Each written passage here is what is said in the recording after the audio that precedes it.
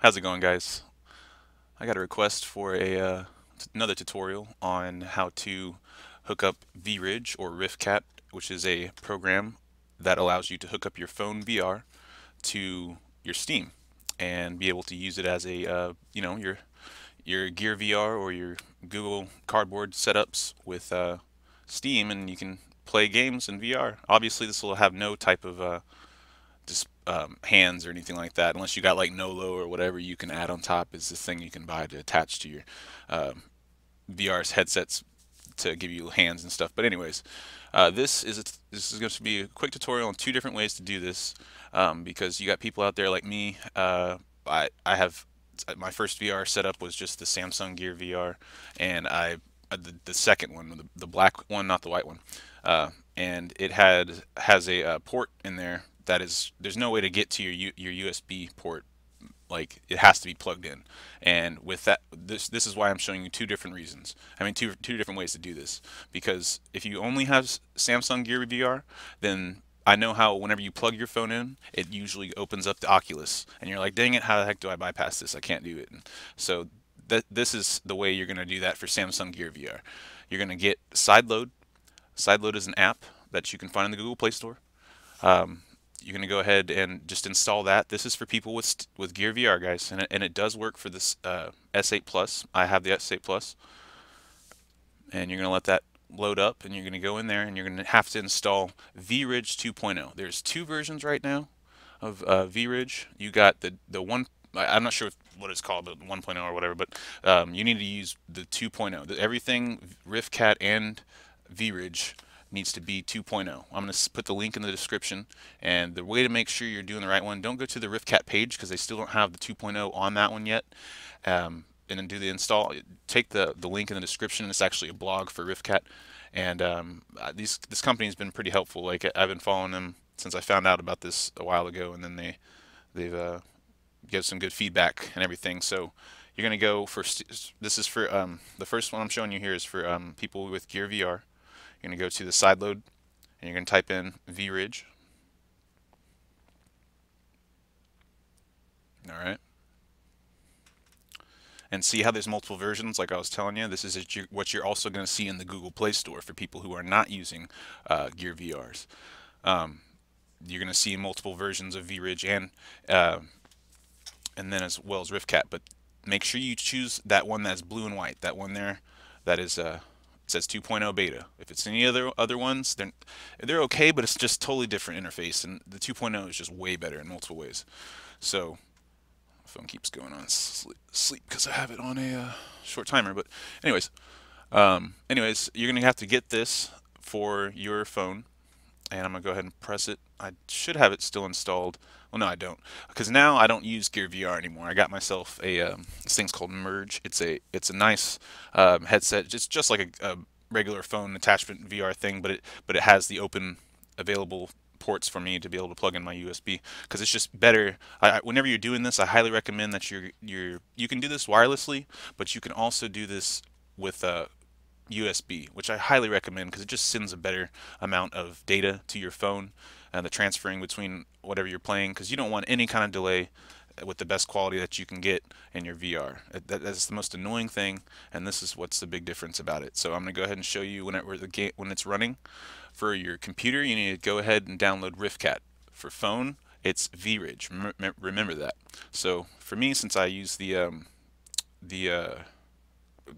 headset that's not Gear VR anymore, I just open up Vridge like this. So it's loading right now, and this is what you're going to see. And right now it's just doing a wireless. Well, actually, I haven't opened up RiftCat yet. This is just my mirror screen, but this is what you would see on your phone here. It's pretty cool. You can actually look around. They got a nice little thing. This is what they don't have in the first version of RiftCat 2. So it's pretty cool to see how well your phone adjusts to it, and you can see your ability. So it already automatically connected. So what I was really trying to do, I wanted to show you what it looks like when you first open it up. This is what you see when you first open it up, and it's like, hey, here's your phone. And yes, you should have it on the same wireless server, your router or whatever, to make sure it's getting the best connection wirelessly. But as I said, I recommend that you use the USB, because USB, you can just get a better connection. And remember, this is important. If you're doing USB, you have to, like it says at the bottom right here, it's all very self-explanatory. You want to go ahead and make sure you are tethering. So be wireless, whatever wireless connection that you need to do with your phone, because it's going to have to be tethered through your phone to do this USB sending, because it won't just plug in while you're using, I guess, the Ethernet or whatever. But hopefully you have a good enough Wi-Fi to do it. And mine's been just fine. Mine's been doing it really great. So and not just that. So whenever I press play and I press yes right here and it connects, really cool thing about the new 2.0 version they got going on here. It says play Steamvr, and it's going to open up my Steamvr. And say if you were to have some sticks or something, this looks like there's some settings, but I don't have any sticks or nothing. So I'm gonna go ahead and press play, and this is what makes it so much better, so much better than the last version. While you're streaming, whoops, that that is a very first. I've never had this crash on me, but I guess I think because I'm mirroring that it's really messing this up. I'm gonna restart this real quick. I reconnected. That was quick. See, that was my first time, and there you go. I think I'm gonna have to reopen the Steam though, because me using this mirroring thing so I can show you what I'm doing, what my phone's doing, it kind of interferes with this process, obviously, because I'm just doing Wi-Fi right now. I just want to show you this. Press play again. Hopefully everything works. Did a minute ago. Unresponsive. Come on. You were working before. There we go. Boom, boom, boom, boom. I am in Steamvr, and obviously the connection is low. And this is what I was talking about. The best thing. You can adjust your stream quality while you're streaming. Insane, dude. That is the best thing ever. So when I'm plugged in USB, I put that baby on extreme, and it makes everything really nice and very crisp. And it's like the best image I've seen in VR so far. And there's a big delay going on with the Wi-Fi, obviously, on this mirroring thing, just to show you that it does work. It freaking does work. And this is really awesome, dude. I've been able to experience a lot of fun things in VR. And a lot of my videos are when I'm playing VR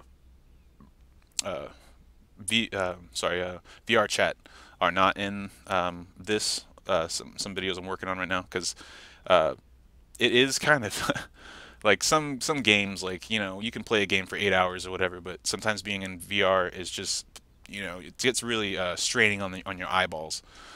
So take that into consideration whenever you're doing all this.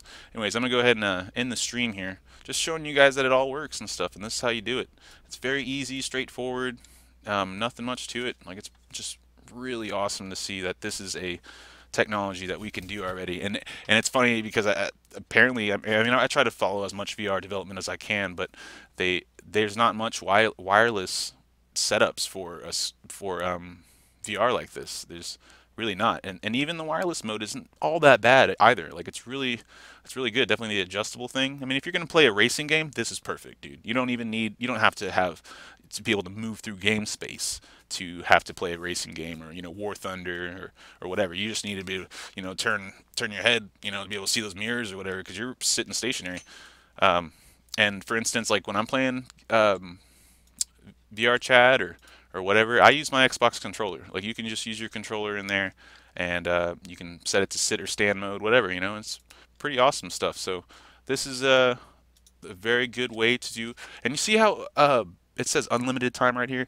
Whenever you first get it, I don't know what's going on, but I've never been charged. I've had the full version the whole time. See right here. Don't get intimidated by that, because I don't know if they're actually, because it's still in beta. I don't know if they're being legit about this right now.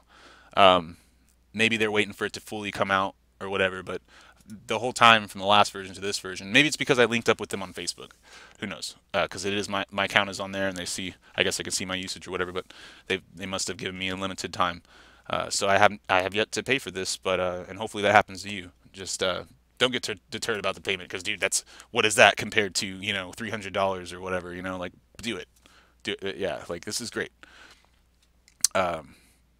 Anyways. So yeah, guys, if you need any help, I'm going to put these links in the description. Pretty self-explanatory. And like it says, it talks about the no-low wired and all this stuff. If you guys want to get that, there is a set to hook up your like attach to your Google Glass. I mean your Google box or whatever, man. Like I gotta find it, but it's no motion tracker thing. It tries to pretty much mimic the stuff you need to be able to move through game space, you know, like Vive and stuff. But it's a lot of stuff. I don't know if I'd buy that. I'd rather just buy a whole Oculus or something like that. Anyways, guys, thanks for watching, and leave a comment or thumbs up, thumbs down, share with your friends if they need any more help with this, or any other tutorials you guys can think of. I'm not, I don't do much other technical stuff really, but if you see there's anything that I play or whatever that you guys need a little bit of help on, I know quite a bit about those things. So just thanks for watching, guys, and see you later.